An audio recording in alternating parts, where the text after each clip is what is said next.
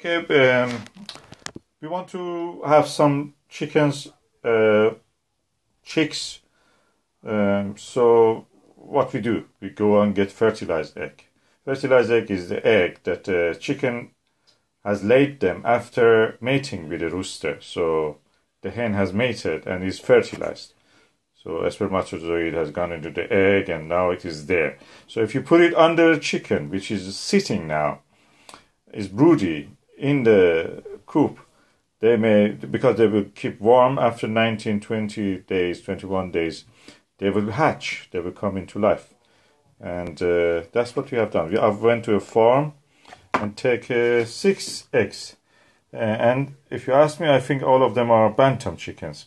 So this one is green, this one is very small, probably one of those miniature ones. This is another green bantam.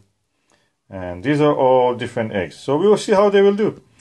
The eggs are quite small. So this will give us some bantam eggs, bantam chickens. I will put them under chicken or brood chicken or Lottie tomorrow.